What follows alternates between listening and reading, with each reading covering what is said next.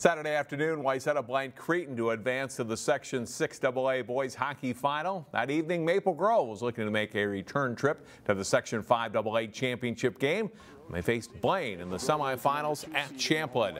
After a slow start, Maple Grove's Tyler Kostelecki to Hunter House to Jared Camarada for the goal, and it's 1-0 midway through the first period. 22 seconds later, Justin Kelly with a pass to Trevor Kukkonen for the one-timer, and it's quickly 2-0 Crimson.